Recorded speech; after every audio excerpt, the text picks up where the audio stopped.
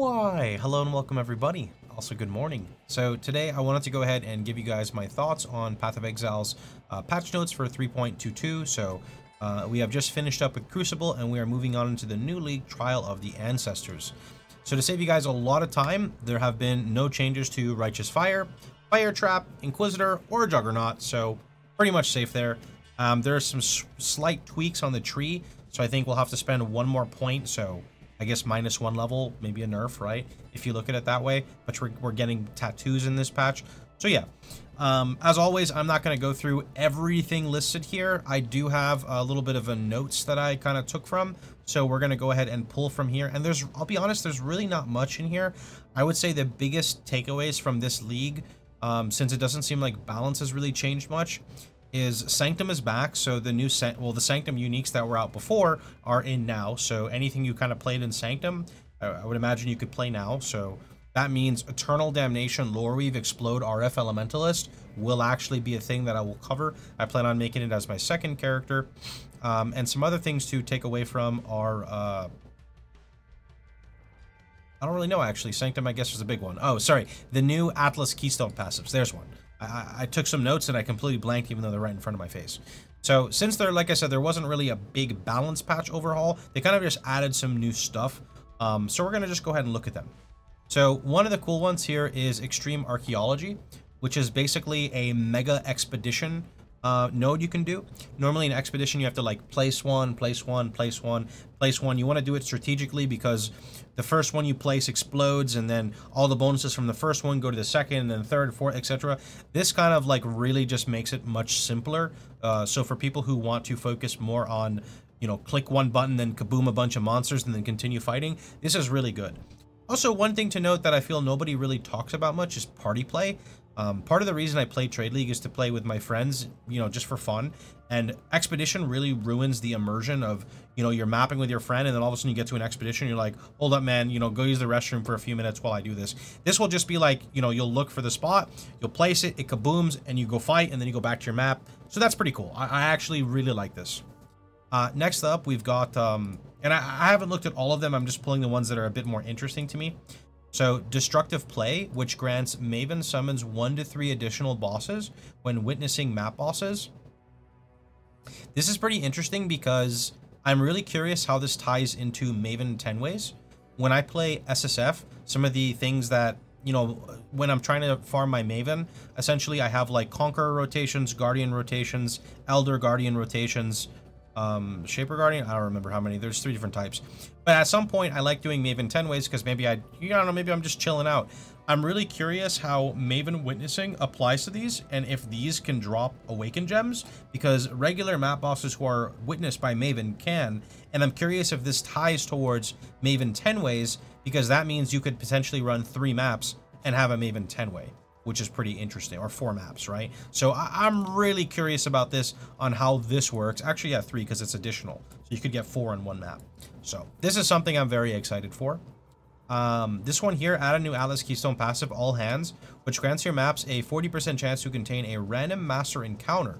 Modifiers to chance to grant additional master mission on map completion instead applies for chance for that master to randomly be encountered at 150% of its value.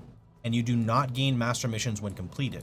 I actually really like this because in the early league, one of the big things I like to do is spawn Betrayal, also known as Jun.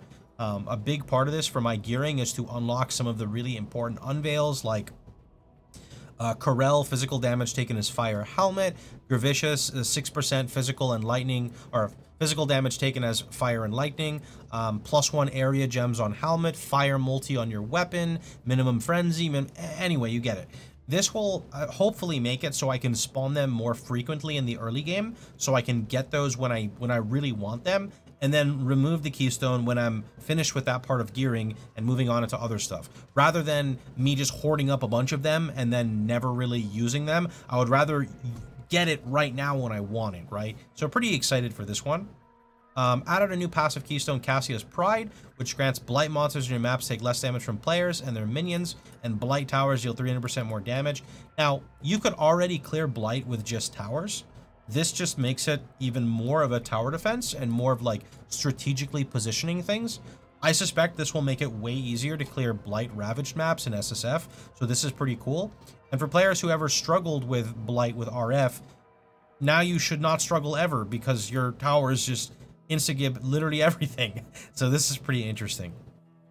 Add a new keystone, Endless Tide, which grants Beyond portals in your maps cannot spawn unique bosses, and Beyond portals in your maps have less merging radius. I wonder if this overall increases the Beyond density, because I think Beyond mobs stop spawning when the boss has been summoned. So if the boss never summons, do you overall get more Beyond mobs, thus increasing monster density? Because that is pretty cool, especially when you play Ignite Prolif builds, like my Explode RF build. When you kill a pack of mobs and then a Beyond spawns and then the Beyond dies from the proliferation, that just kind of makes mapping so much more juicy. So I'm very excited for this. Add a new Atlas Keystone passive, Immutable Dogma, which grants cannot reroll favors at ritual, and monsters sacrifice get 100% more tribute. I find this to be something that is really good for newer players, I would say. And not even just newer players, but people who don't care about the reroll feature. They want to just clear the ritual, take the items, and move on.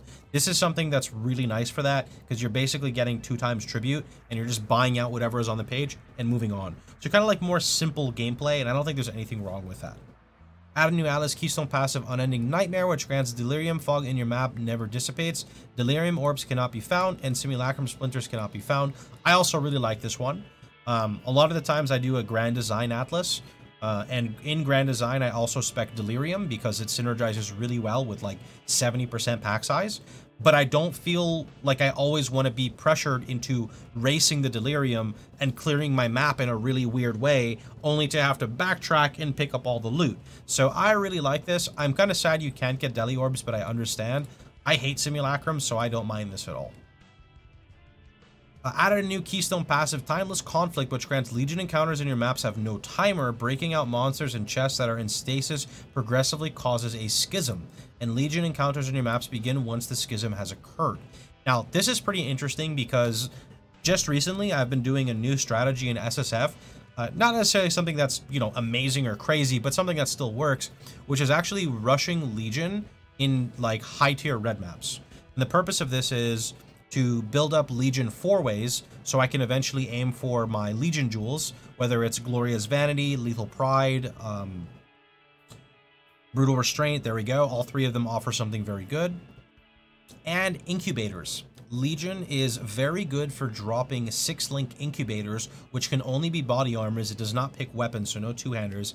And this is actually how I've gotten my 6-links quite a few times in SSF to get started. This keystone, I'm hoping, will allow me to pop the Legion and kind of look around for where, you know, because it'll spawn rare monsters on one side, rare monsters on the other, and while you're progressing your Atlas, you're not just like picking one specific map, like say Dunes, Legion, let's go. Dunes, Legion, let's go. You're getting Legion to spawn on these weird ass maps when you're just doing completion, so you're in like a bone crypt and, you know, the Legion is spawned in all around the map and you have to go all the way around, and some people are going to say that's a time waste, but, you know, what if you kind of peek a corner and you see 2 mobs with an incubator and you're still progressing? You know, you'll go walk around and go kill those mobs, hit the incubator, and I actually really like this. This is cool. It makes it so that if your build can not just like one tap a Legion and pop all of it, it still doesn't feel super bad. So another pro for me, I really like this one. Add a new Atlas Keystone passive, Crop Rotation, which grants harvest crops in your maps contain only tier 1 plants, and harvesting crops in your maps has a chance to upgrade the tier of plants of a different color. This one is very unique. I definitely think I will try it when I'm trying to get specific colors. So basically everything starts off as just poopy, right? And then you would clear a harvest plot. So say you clear a blue harvest plot, your yellow and your red or pink, purple, whatever you want to call it, have a chance of going up in tier, which means more life force. So this is something that's pretty interesting as well. Pretty curious. I don't know how well it's going to end up, but pretty curious. Add a new Atlas Keystone passive, Overloaded Circuits, which grants League map crafting options. Also choose 3 random notable Atlas passives associated with that league to treat as allocated. So this is very interesting because, let's say Essence, for example. I think Essence only has 4 notable spots. So if you take one of them and then you pick this, it makes it so Essence will go from 2 Chaos to 4, but automatically allocate the 3 other notables. This is where I'm curious if it can pick the same notable you have. Surely it would not. It would just pick of the other ones you don't have, but, you know, if there's, say, 5, it'll pick 3 out of the 5, right? This is something else that's pretty interesting to potentially save a lot of points on travel. Again, something just very unique. Added a new Atlas Keystone passive, Meticulous Appraiser, which grants modifiers to quantity of items found in your maps, instead apply to rarity at 300% value. This looks awesome. So one of the cool things about this, again, SSF player, sorry, as an SSF player, there's sometimes items I'm trying to find that are not necessarily very rare, but they just don't drop. So Immortal Flesh, Sappho's Frame, I'll just stop there, right? This right here, so say you pair this with Rogue Exiles, say your map has 40% quantity, and you'd be thinking to yourself, well, 40% quantity is, you know, 40% more items. That's true, but 40% quantity turns into 120% rarity, which is more than double of a chance, you know, of the item turning into whatever its tier is, right? So this is something pretty interesting as well. I'm very curious on how this one is going to feel in SSF, especially when you pair it with Possessed Rogue Exiles. I'm just very curious on how all of this rarity is going to stack. So something else that's interesting. Added a new Atlas Keystone passive, the 7th Gate, which grants all possible League map crafting options are available while 6 gateways are allocated. So gateways, essentially, on the Atlas are the ones that, you know, say you're on the Eater in the top right, and you click the little gateway and it shoots you over to Exarch for 1 skill point. That's what those are. I don't fully know what this means. All possible League map crafting options are available while 6 gateways are allocated. I feel like it's got to be pretty much anything that they have put on the Atlas device before that as part of the game will be back. So like say Blight is not on this, on the Hirac stuff this go around. I think if you have this, you could force Blight to be on there. That's my guess. So kind of interesting. Not sure how much I'll use it, but seems pretty interesting. Then I guess like a couple of other notable things here. Shaper Guardians, Elder Guardians, and Conquerors now drop fewer influence items on death. I don't like this. In SSF, when I'm trying to progress for Inquisitor, I really want, like, say, a life gain on block Shaper Shield, which requires me to get a good base with, you know, Shaper influence on it, or I can do some other stuff with Harvest. When you have a map that's like, say, Forge of the Phoenix, there's probably at most 1 or 2 influence items dropping in the whole map, sometimes none, and then a big surge from the Guardian itself. I don't like this because it says far fewer influence items on death. So I guess they're just trying to make the grind more difficult to get those items, which, you know, hopefully it feels okay. I'm specifically also now talking about like the RF Elder Helm is very, very important. I can see more potential use coming from Harvest to reforge influence. So say you get a really good armor-based helmet, but it is influenced by Alhesman, which is Hunter, which is the green one. You can use Harvest to reforge the influence to turn it into Elder. So I can definitely see myself using that a lot more. Unique maps no longer are offered as a mission when re-rolling Kirac's mission with Explorer scouting reports. I don't really like this because it's so hard to get damn unique maps already in SSF, but hey, I guess that's kind of life, right? Not too big of a deal, I hope. The Vol Temple map can no longer be obtained outside of Corruption, Vol side areas, or Divination cards. Another one that's I kind of don't like, but that's okay. I remember, you know, running my Blighted maps, you would often find Vol Temples, and I forgot where else, and Vol Temples are kind of fun to run, right? They're fun. I guess what I probably will do is my maps that I don't really care much for, I will just like Alk or chisel Alk Vol and hope they turn into Vol Temple, like map layouts I do not like at all, right? And one other one here. So this one is a nerf to Juggernaut Righteous Fire. Very minor nerf, like super minor, and I don't know if it even matters super late game, but the Champion of the Cause and Bannerman cluster has now been moved to Lava Lash's old location. So that means this aura cluster right here, specifically this baby node that people always forget and then say that they can't fit the auras, is being moved to here. So we have to spend 1 extra passive to come right here. Very minor, not a super big deal, right? Just 1 extra point. So that's pretty much about it. Other than that, there are a few other things, but I can't really remember all of them, so nothing really that crazy. And then I believe I just wanted to really quickly go over the map changes. So the Atlas changes. The following maps have been added back to the Atlas. Academy, don't care for. Acid Caverns, I actually like a lot. Acid Caverns is pretty cool. Arena, no thanks. Basilica, no thanks. Bazaar, no thanks. Bog is okay. No thanks on Cage. Although, maybe Cage is okay. No thanks on Carcass. No thanks Chanel or Channel. Courthouse, Dark Force is okay. Estuary, Forking River. Glacier's pretty cool. Grave whatever. Graveyard is kind of okay. It's like Cemetery, I think. Haunted Mansion is a really good one. Iceberg is awesome. Ivory Temple is okay. Lava Chamber, I don't care for. Lava Lake is okay. Lookout, no thanks. Mausoleum, actually Mausoleum is pretty good. Mesa is awesome. Mud Geyser's okay. Palace, no thanks. Pen is good. I think Reef is pretty good too. Spider Forest is okay. Summit, I don't remember Summit's layout. Sunken City, no thank you. Vault is okay. And then Waterways. The following maps have been removed though. Arid Lake, ouch. Armory, ouch. I don't care about Arsenal, Belfry, ouch. Canyon, ouch.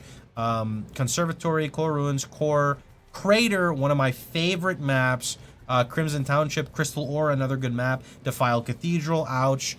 Desert Spring, Dig, Dry Sea, Fields. Fields is pretty good. Forbidden Woods, Foundry, Grotto is awesome. Jungle Valley, Laboratory, Lair, Lighthouse, Marshes, Overgrown Ruin, Plaza, Ramparts, Relic Chambers, Scriptorium, Shipyard, Shrine, Toxic Sewers, and Waste Pool are also gone. So kind of sad, but, you know, we'll have fun in the new Atlas, hopefully, right? Kind of sad. I really love these two. These two plus Crater are by far my favorite.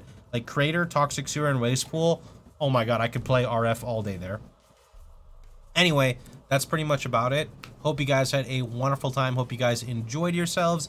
I'm going to be super busy over the next coming days, pushing out some more updated RF content. Even though there's not a crazy amount to update necessarily, because there weren't a big amount of changes, that doesn't mean that I haven't found new ways to improve the build, more so improve the early game for newer players and just explain things a bit more. Also, I will most likely be playing an RF Inquisitor this go around because we've played Juggernaut so much, and since I have recently just played Inquisitor, I've got some stuff I want to change with that guide as well. You can expect me to have a lot of content out, specifically the RF Inquisitor leveling guide, kind of like the Jug guide. I won't be redoing the Jug guide because really nothing changed from the leveling process, but the Inquisitor I will most likely have a 6-hour campaign run, maybe 7, maybe 8, I have no clue. But that's something that's going to be underway. So anyway, that's pretty much about it. Hope you guys had a wonderful time. If you did, of course, please feel free to like, share, and subscribe. And don't forget, you can catch me streaming live every day but Sundays at twitch.tv/Pohx. See you guys all tomorrow.